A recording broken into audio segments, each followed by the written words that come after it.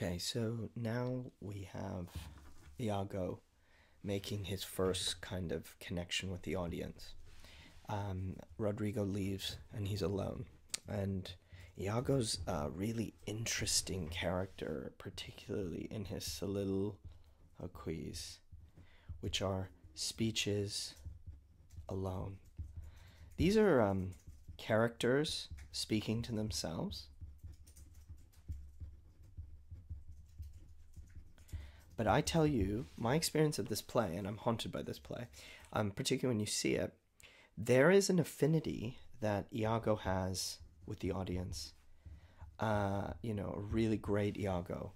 Yeah, I'm just thinking, I saw one recently with Mark Rylance, but I'm trying to find another one in my mind's eye. Once I just, there's any great Iago starts to persuade and evoke something in the audience as well. So even though the soliloquy, like formally, is the character thinking to themselves, I always get this really odd feeling with a great Iago that he's actually talking to us and knows he's in a play. Rodrigo leaves and he looks at us and gets a laugh right away. Thus do I ever make my fool my purse. My fool, Rodrigo, is an idiot, and he tells us. He's an idiot. He uses him for money and his plan. For I mine own gain knowledge should profane, if I would time expend with such a snipe, but for my sport and profit. So here we get that. He has it's the game, the fun, the competition is all he's about, but also money. Rodrigo's the one funding this. And profit can mean all sorts of things. It could be money. It could be also just gain, strategy.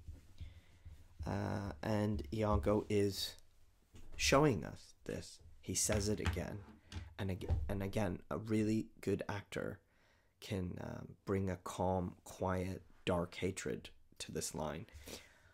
I hate the Moor, and it is thought abroad that twixt my sheets he has done my office. I know not if it be true, but I, for mere suspicion in that kind, will do as if for surety. Okay, so obviously I hate the Moor. Here's a reason he gives.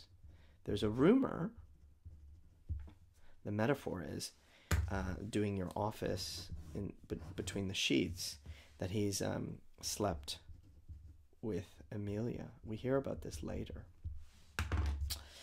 I don't know if it's true or not, but even suspecting is as good enough as true. Suspicion equals truth. And you have to understand that this hatred, this vacuum of energy and hatred that he has, is what he can do to manipulate others, whether it's the audience or Othello. Coleridge said he had a motiveless malignity. That isn't true. I mean, Iago gives us all sorts of reasons for why he hates Othello. It's just never really satisfactory. It's really difficult to believe him. And that's what I find really particularly interesting. He's saying things to you. He's saying things to himself. But are these the reason why he's doing this? What's more interesting to me is just even thinking that his wife's cheated with Othello is enough. I think him knowing his own self allows him to manipulate others, and this will prove really important later in the play. He holds me well, the better shall my purpose work on him. Othello trusts him. People trust him. Honest Iago. He tells the truth. Cassio's a proper man. Let me see it. Let me see now. He thinks out loud. I like that about him. To get his place and to plume up my will is double knavery. How? Let's see. After some time, to abuse Othello's ear that he is too familiar with his wife. He hath a person and is smooth disposed to be suspected, framed to make woman false. Cassio is handsome. Note, people who cast we have to pay attention to how Shakespeare describes these characters, and he does it in a very different way than, let's say, Tennessee Williams. He's not brick beautiful, but he's handsome at very least. And it's enough because women could cheat. The Moor is of a free and open nature that thinks men honest, that but seems so. That's great. I mean, really good, like, metaphor of theater.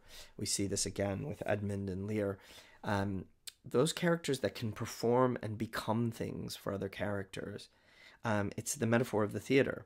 And we think that just because things look, this is a very almost cliche theme in Shakespeare, appearance and reality. I would say performance might be a more interesting. He performs honesty, as will as tenderly be led by the nose as asses are. Again, animal imagery, maybe again racist. I have it. All of a sudden he's like, okay, I got it. It's engendered. That is not there by chance. It's engendered. It's inside of me. It's made. Helen Knight must bring this monstrous birth to the world's light. His plan is going to give birth to a monster, a devil. His ideas, his plans. What is inside of him is a kind of monster. And Othello says this later. What I want you to think about with Iago is how differently he manipulates than some of the other characters you'll encounter in the course. How his language can move from prose to poetry. How he can adapt himself to the person and the situation so well. And how his imagery and the simplicity of some of his arguments has a haunting power in you.